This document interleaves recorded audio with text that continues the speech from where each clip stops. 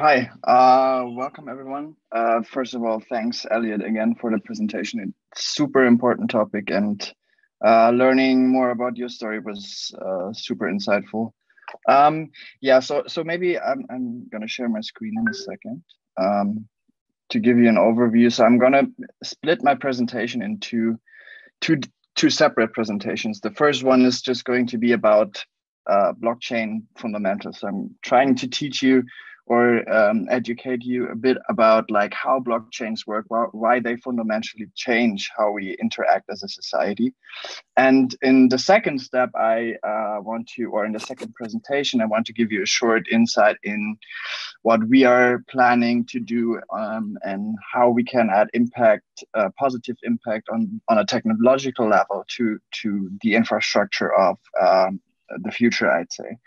So maybe to my background, I'm one of the co-founders of Staking Facilities. We run physical infrastructure for blockchain. So we have server infrastructure and data centers here in Munich. Yeah, but it's not too important for the topic right now. So I'm going to start with kind of the innovation shifts around the internet that we had over the last year. So if you remember, like back in the first version of the internet, it was not really too great, but the main revolution was that we had access to information through the internet. So if you remember, getting news, getting information through the internet was a great, or was probably one of the biggest changes in our past history in terms of how information or the transportation of information changed. And the second revolution started around 2005 with obviously mobile phones being able to have internet functionality. It's basically the development of social or in general marketplaces on the internet. So be it Facebook to basically interact with other human beings, share information about ourselves, being it platforms like Netflix or Amazon to transfer values or sell goods or watch movies, being it Spotify to listen to different musics, being it Uber to connect people that drive you around the city. So that basically what happened in the second step of the web revolution was the creation of platforms to interact on. And the third revolution that is currently happening is you can probably describe it in many ways, but the difficulty that we had with the internet so far is that we weren't able to transfer unique values through the internet. So we have this huge problem that we can't identify unique objects in the internet. So for example, if I upload a photo and send it to you via email or upload it on Google, there's no way for me to prove that was, or that I am the owner of that picture, because if someone else just uploads the same file, the same data, there's no way to distinguish the origin of these pictures. So we cannot really distinguish the value. And another thing is obviously, for example, if we sell goods via Amazon, we never have a digital value that we sell. It's basically still physical objects, and the platform just allow us to interact on a P2P basis, but we don't have an object in the internet that we can send around that captures that value. So what blockchain basically provides is an infrastructure that provides trust between different people that want to interact, and it gives us the opportunity to put a value in a single object. Most of us, we all know that thing through cryptocurrency. So Bitcoin has a certain value, and it's not unique in its sense. You cannot distinguish between different Bitcoins, but if I have a Bitcoin, I can guarantee that it has a certain value. And the important thing is that this is just a concept. Basically, a Bitcoin or a token on a blockchain is just a framework. And I can put a lot of different things in that box, if you want to put it that way, and I can transfer different values through that. Some of you might have heard through the NFT space growing really rapidly right now. So NFTs are basically just non-fungible tokens. So a token that captures, for example, a artwork And I can, as an artist, can guarantee that I'm the first person that actually put out that artwork, and I can put it into a token. But I'll go into that a bit later, or we can talk about it a bit later.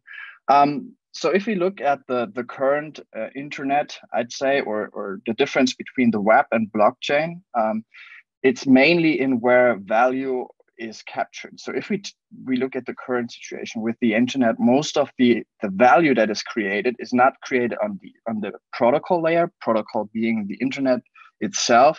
It's captured in the applications on top. So being it Facebook, being it Spotify, being it whatever else, Amazon. So on the protocol layer, we don't have any value that is really created. It's more happening on top of the protocol, and that really shifts with blockchain. So because on a blockchain, the value actually really happens on the protocol layer. So being it tokens, where you can transfer data or different things with. And the important thing is that the application on top can be exchangeable and can be run on different blockchains, for example, but the value is really captured on the protocol layer, so on the infrastructure layer, and that really shifts how we interact with the technology itself, and it allows us to create new opportunities also for us as private persons to profit on that shift. So what is a blockchain in itself, and what does it consist of? You often heard the words blockchains, you often heard the word cryptocurrency, but what does it actually mean? So a blockchain itself is basically just a digital ledger. So if you imagine what is the bank doing right now, it's keeping a ledger of all its customers and their what they basically have on their bank account, and every transaction gets stored on that ledger. And we have thousands of different banks that store different ledgers, and they basically interact and update that ledger with transactions being sent and transferred. So a blockchain is basically a decentralized version of a ledger, meaning it's basically a system to keep track on transactions, not only transaction in the sense of I transfer money, but I can also transact or transfer data or execute a program through that. And the blockchain itself is basically a open and transparent ledger where you can see all that information that gets passed through that layer. And a very important thing is you always have that word pseudo-anonymous, or why people think blockchain is perfect for drug dealing or anything. So all the information is obviously not really publicly, so you don't see a name behind every transaction. But what you can see is basically you can compare to an IBAN number of your bank account. So you can see every transaction that gets made through a certain address, but not who is behind that address. So if someone figures out who is behind an address, that allows them to basically get all the information about that people's transaction. The second step, and that's... Excuse me, Julius, would you mind turning the video on? Sorry, what? Would you mind turning your video on? Because I think it will be great to... excellent. Sorry to... Okay, perfect. Sorry to... No worries.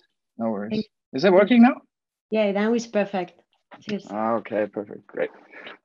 So I think blockchains are often like a concept that we read upon, but how is it actually operated? So there are physical servers that actually operate the blockchain software, if you want to put it that way. So you can imagine like comparing a blockchain software to something like Windows that you run on your computer, and on top of your Windows software, you can install different apps, you can program different programs, you can use different applications on top of that. And basically node operators in blockchains operate the software of different blockchains. And these softwares differ through different properties. For example, one can be designed to transfer data, another one can be designed to transfer transactions really, really fast.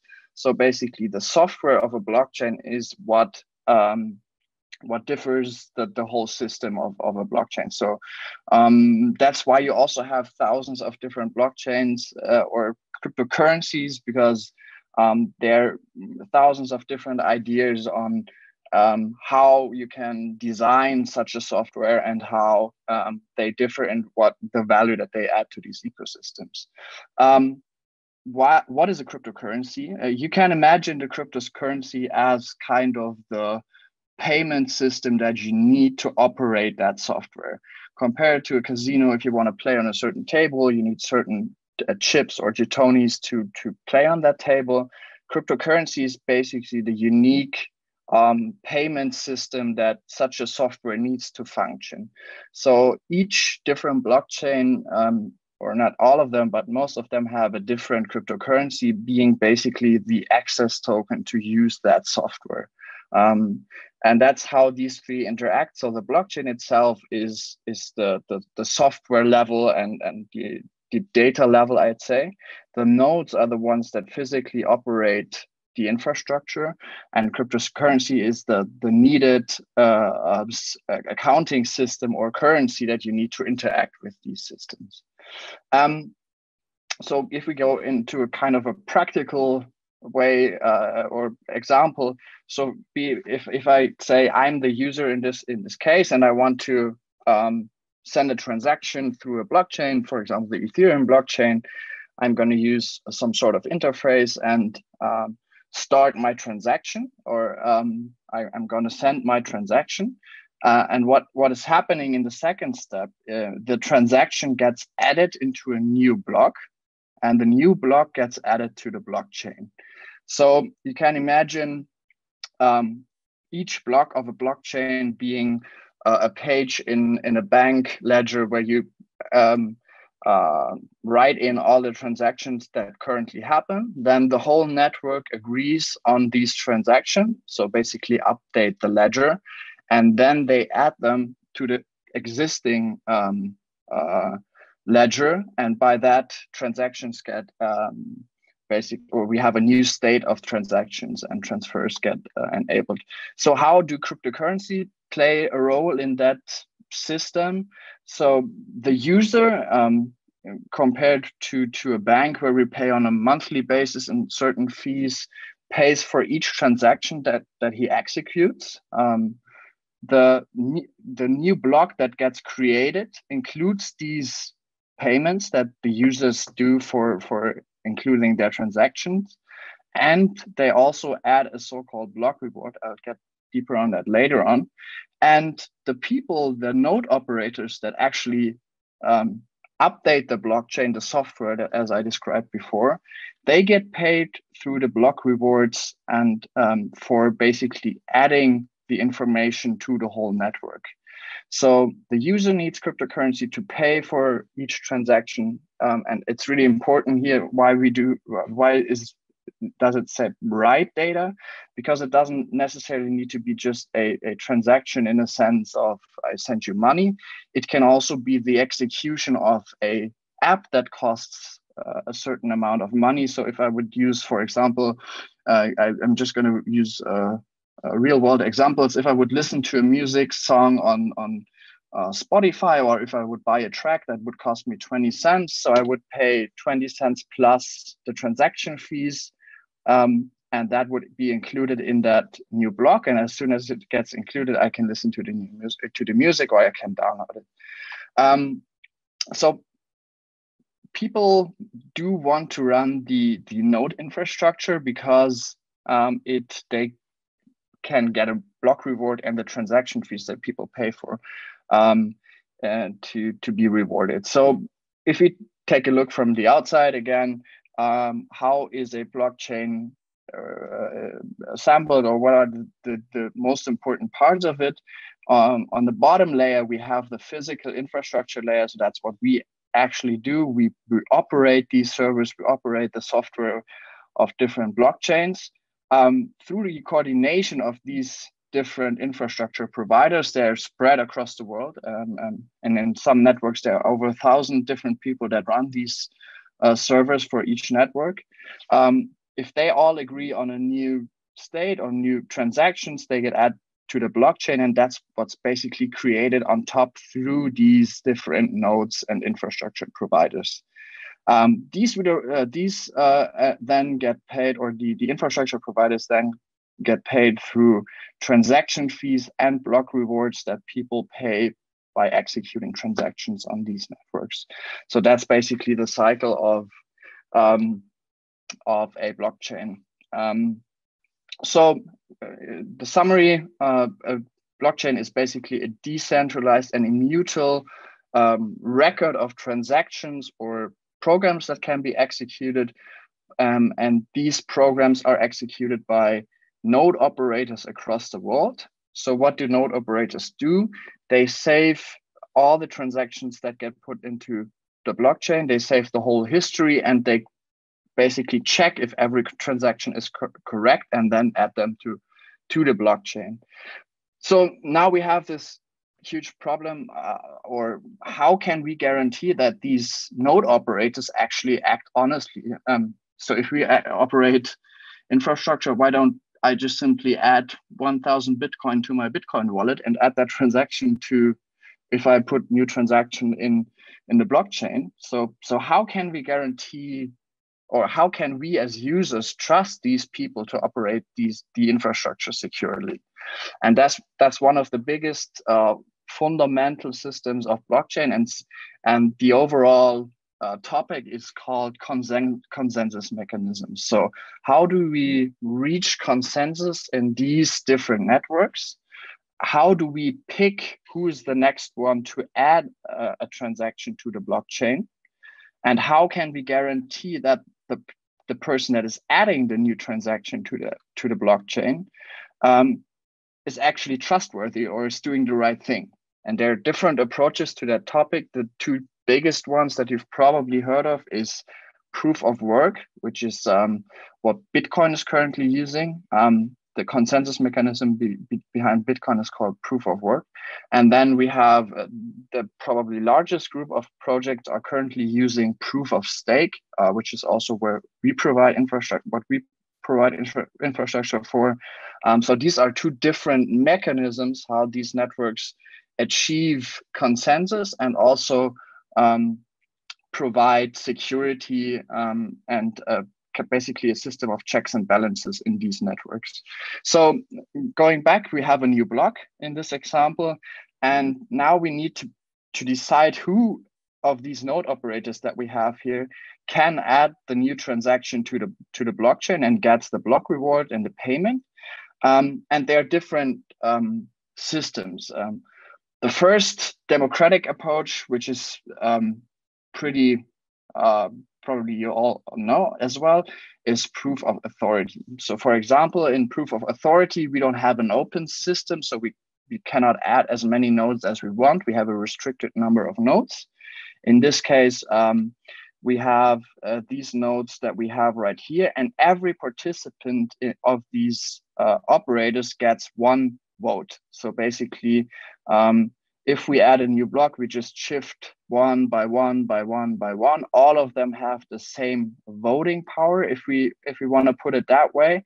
So votes in a sense of adding a new block to the trend, or deciding who can add a new block to the blockchain gets perfectly distributed manually. So we can really imagine it in a now it's my turn, now it's your turn, really passing that by. Everybody has the same voting power. That would be proof of authority. Difficulty is, as soon as we open up the network, it gets really tricky, and also based on hardware. That is a system that works really well in a human system with humans, but is really difficult on a technical level, because we have on an infrastructure level certain specifications that really differ and make a huge difference in how the infrastructure is operated, and then makes it difficult to weight the infrastructure on the same level. So that would be a proof of authority, everybody gets the same power, everybody gets the same votes, everybody adds the same amount of blocks to the blockchain in general. So the Nakamoto protocol or Bitcoin protocol came up with these, and that's basically the first consensus mechanism that was published with the proof of work system. So what happens in proof of work is basically that the system says we have this in proof of work, the new block contains a mathematical equation, and whose computer solves the equation first can add the new block to the blockchain. So if I stack up my computer hardware, and in this case, we have a fellow here with 3 servers in that example, obviously he can have, his computers probably can, in the same amount of time, he can solve 3 puzzles compared to the one who has only 1 server who can only solve 1 puzzle. So depending on the hardware that I provide, and also in the same sense, energy that I pay for and money that I have to spend on energy and server, the more blocks I am allowed to add to the blockchain.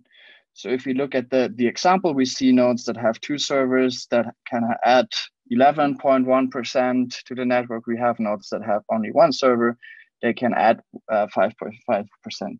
So in proof of work, adding blocks to the blockchain gets or is distributed by how much energy or basically computing power am I providing to the network? How many of these puzzles can I solve to add?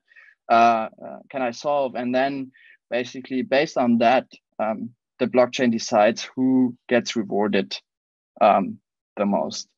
The next system, which is proof of stake, is pretty comparable to a stock system. So it basically says if I own the most, you can compare it, if I own the most stocks in a company, I have the most, I can have the most influence on decisions, obviously, with my vote.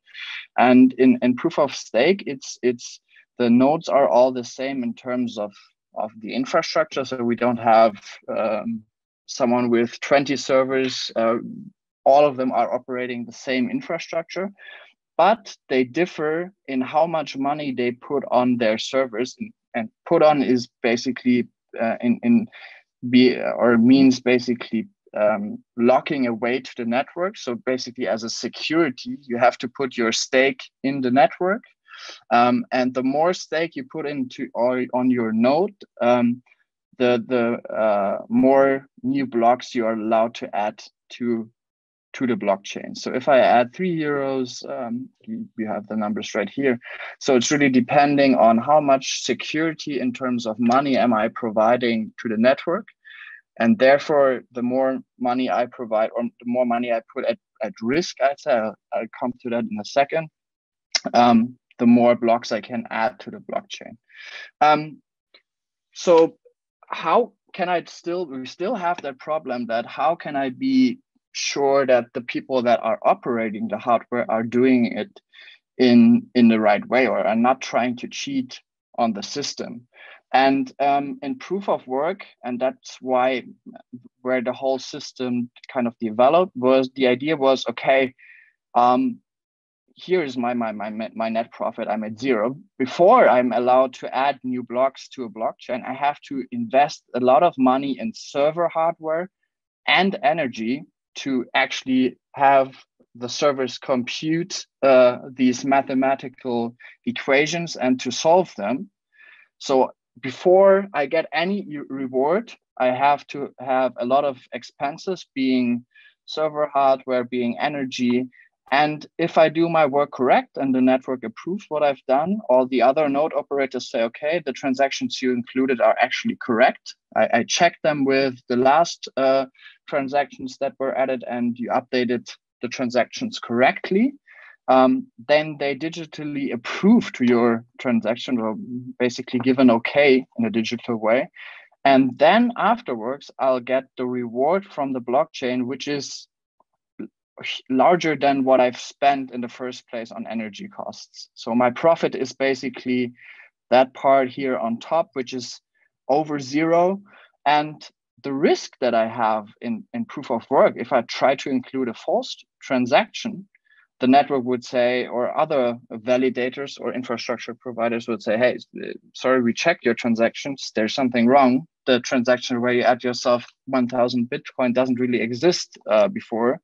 So these thousands Bitcoin are created out of thin air. You're trying to cheat the systems. They won't approve your transaction. And what basically happens at that you have these huge costs in the beginning, and you will not get the proof of work reward. So in the end, and that's really a game theoretic model here. You have a lot of expenses in the beginning, and you only get paid if you act honestly in the networks, and therefore you can secure that all the players are acting correct in these networks. So why proof of stake, or what's the difference? So a lot of people just realized, okay, the technology itself is super interesting, but the huge energy consumption with these models is a huge problem. And also it doesn't really scale that well, because if you think of a global economy, that would mean we would just have to increase our servers or computing power on basically a daily basis just to solve these. And that's what actually most of the energy is consumed for in proof of work or in Bitcoin, is just servers trying to solve these mathematical problems to be the first to get that reward. So the computing power is not even used for actually executing transactions or anything, or actually doing executing the blockchain software. It's used for determining who's the first to add these and basically get the reward. So people realized that's something that cannot scale, and it's also really, really bad for our ecosystem and our climate. So they thought of ways, and how can we ensure, and if we go back to the game theoretic model, how can we ensure that these people add the right transactions to the system, but still, if they don't, we have a way to punish them for that. And if we go back to that model, in proof of stake, if you interact in staking, it's not the case in all of the systems, but in a lot of them, you have to put, or you basically have to deposit these 20 euros to the network. So as long as you're participating in staking and getting rewards, these 25, 3, 10 euros are locked away in the protocol. So depending on how much money I deposit in my infrastructure on my node, the more blocks I can add, but also the higher risk I have that the stake can, and that's called in proof of stake, it's called slashing. You can imagine it as a bank deposit or as a deposit. And if in this case we would try to do something wrong, the protocol can basically get back to the money that we deposited right here and take away parts of that, depending on how severe or how bad our behavior was to the network. So the worst behaviors are so-called double spend. So if I try to execute the same transaction twice to the network, that's the worst thing that you could do on a technical perspective. And then in some networks, the whole 20 euros that I deposited can get slashed or destroyed. So in this sense, I'm completely abstracting the physical execution of computing power, and the only computing power that we execute on our service is just the computing power that you need to add transactions to the blockchain. And in the game theory, the risk that we have is that the stake that we put into the network can get slashed. We still have the same profit mechanisms. Staking rewards and staking rewards are basically transaction fees and block rewards combined. So if we, as a validator, would try to include a false transaction, part of our stake can get slashed. So to sum up the advantages of proof of stake, it's really 98 to 99% lower in terms of energy consumption. So environment is really important topic for us. So we try to we did an offset of our CO2 emissions for the last year, and it was below 1 ton. So it's really we operate like 4 to 5 racks, just single server racks in a data center, compared to these huge Bitcoin mines. It's nothing, and you have to imagine that this works on a global network.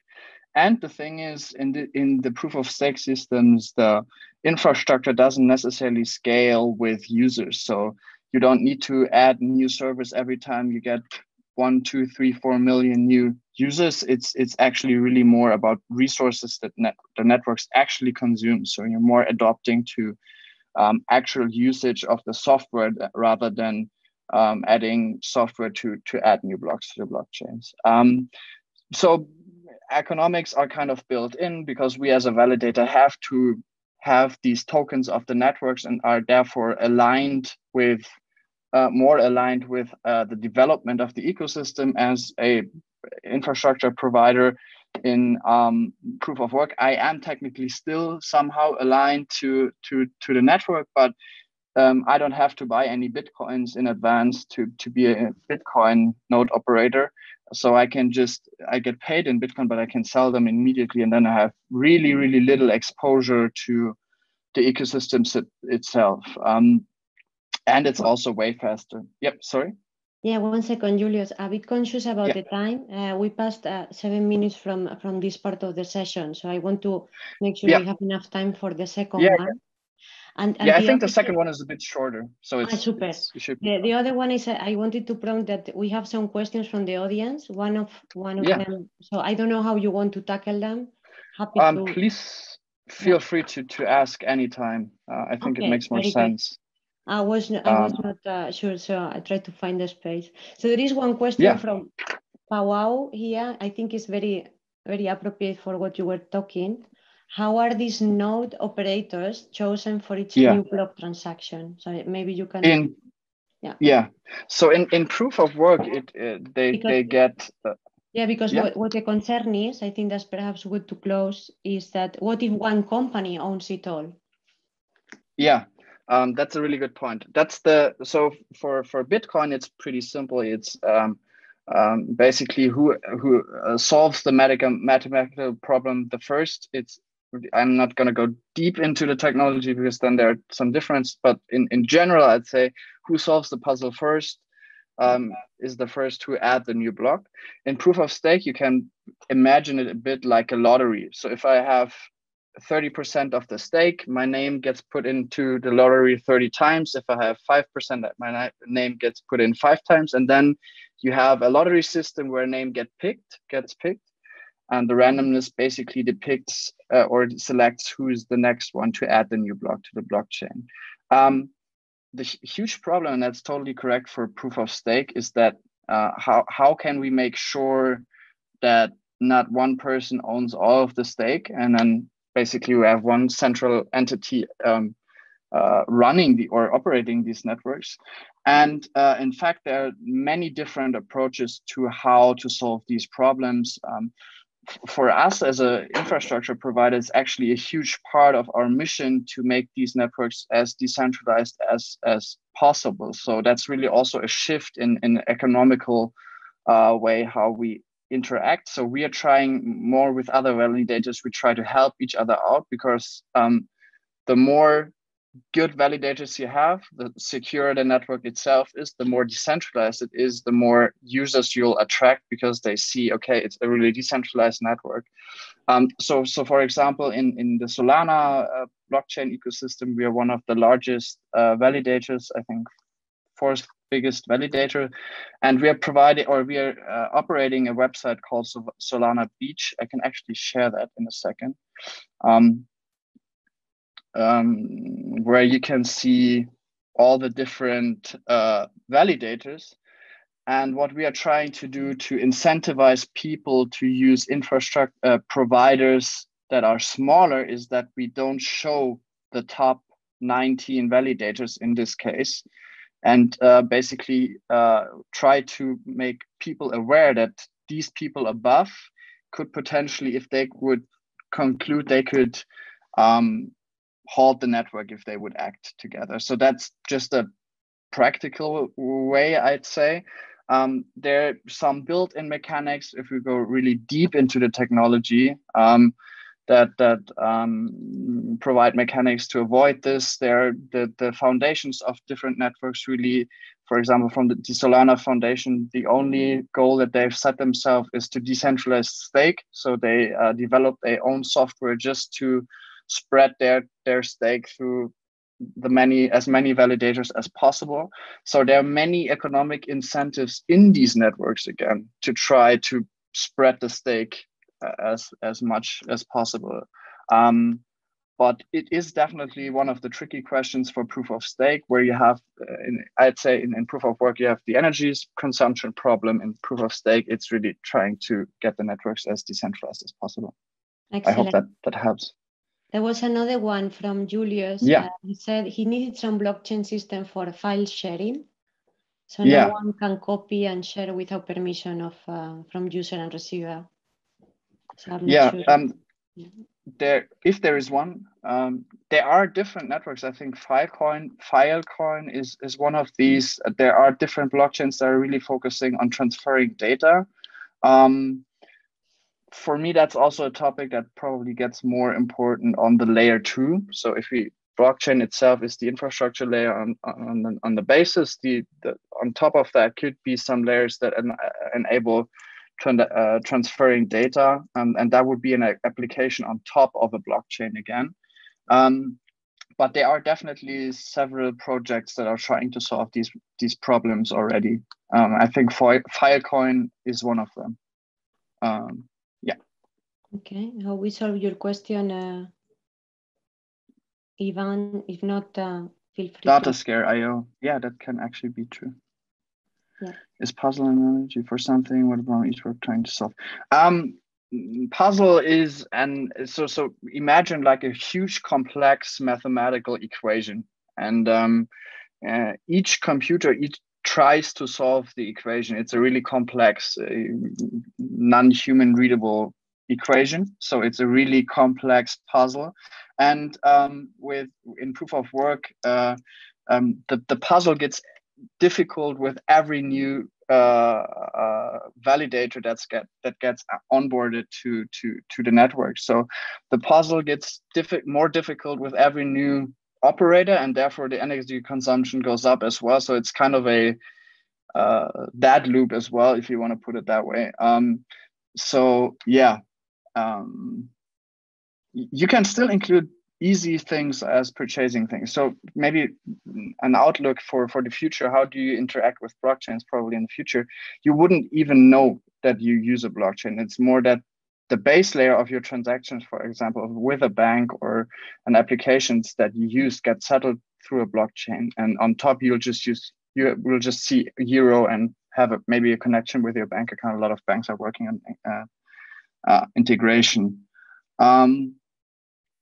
A purchase or a transaction is not viewed as a block, it's viewed as a transaction. A bunch of different purchases, so let's say 20, 30, 40 different purchases are then seen, if you put them together on one sheet, they're seen as a block, and each single one can be a transaction or a purchase in that sense. Okay, I'll try to speed up a bit and finish my first presentation, and then because I see we only have 15 minutes. So sum up, proof of stake, way less energy consumptions, economics built in, faster transaction times. Proof of work scales with hardware computing power. That's what I said right now. Proof of stake scales with stake. The more stake I have, the more blocks I can add. The more hardware I have, the more blocks I can add in proof of work. There's one. Yeah. Are you sharing your screen? Oh, I'm not sharing my screen. That's a good point.